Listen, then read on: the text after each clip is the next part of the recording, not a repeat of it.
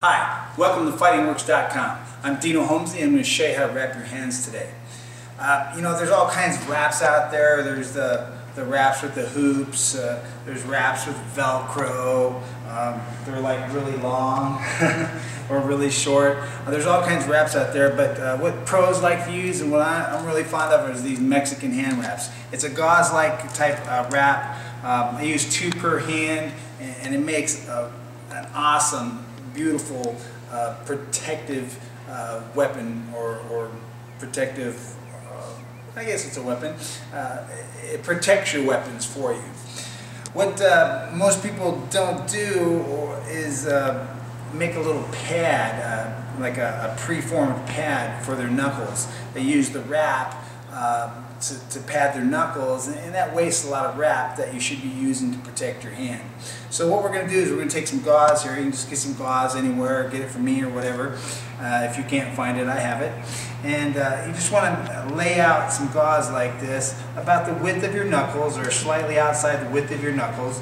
And let's go back and forth about, say 20 times or so. So that's 4, 5, 6, 7, 8,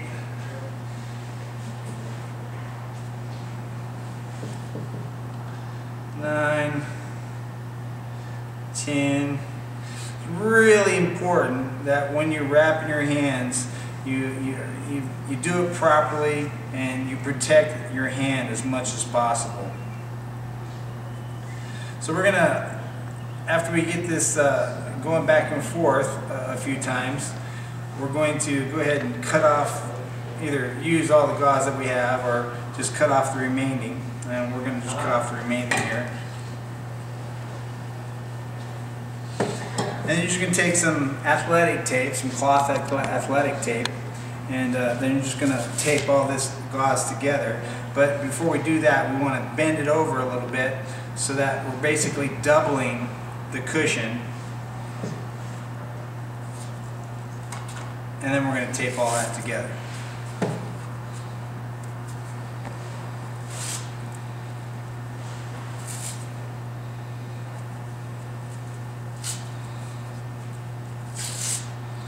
There's no specific way to tape that together. These are like 20 years old, so that's what it looks like after time. And talking about, I got that other one I did on, don't I? So, back and forth a few times. You just want to make sure that none of the cloth or the gauze is sticking out. Just do it a few times back and forth so that all you've got showing is tape.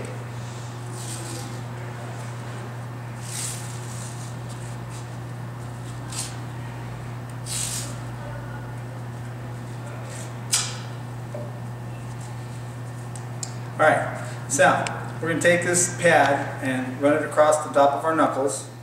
And what we want to concentrate here on the wrapping is securing the back of the hand, protecting all these little bones in here, all these metacarpals, and the capillaries in between your fingers. That's really important, in which when you concentrate on protecting your metacarpals and the capillaries in between your fingers. If you don't run wrap in between your fingers, you're going to get a bunch of busted little capillaries in here, and it's not pretty, and it's probably not good for you health-wise either. Alright, so we're just going to lay the pad on top of the hand. Again, these are the Mexican hand wraps. They don't have any loops or anything, so you're just going to hold the end with your thumb, and you're going to wrap it around about 3-4 times to secure that knuckle pad over your knuckles. And as you're doing this, you want to make sure that your fingers are nice and spread out, so that as you do this tightly, and not so tight that you're cutting off the circulation in your hand, but tight enough that you're supporting those knuckles in that pad. And then you're going to concentrate on going crisscross across the back of the hand. And while you're doing that, you're going to come up and in between or over on top of, in between the fingers, to protect the capillaries in your fingers.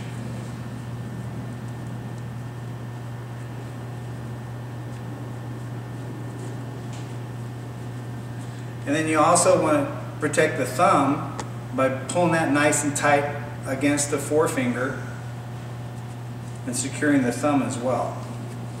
And again, you got a crisscross action on the back of the hand, and this is going to protect all those metacarpals, all those little bones in the back of your hand. Keep on going in between the fingers, and then finish up. Again, wrapping side to side, the back of the hand, and crisscrossing. Always a crisscross or diagonal motion so that you're securing all those bones. And then you just take the end and you wrap it underneath or push it underneath. You don't have to tape it or anything. Again, I use 2 wraps per hand. Some people use 3 and use one of them as the knuckle pad. But I like to pre-form my pads and just do it that way. So now we're going to start the second wrap again, same way. And we're going to start with our crisscross motion. We're basically concentrating on the hand now. The thumb, maybe another wrap or 2. So that we protect that thumb. We're starting to get it to look kind of pretty here. And again, back and forth. And you just want to start going up the arm so that you're securing the wrist as well. And again, instead of just a straight wrap around, you want to do that diagonal motion, and that's going to kind of secure it from side to side so you have a nice, stiff, and supported weapon.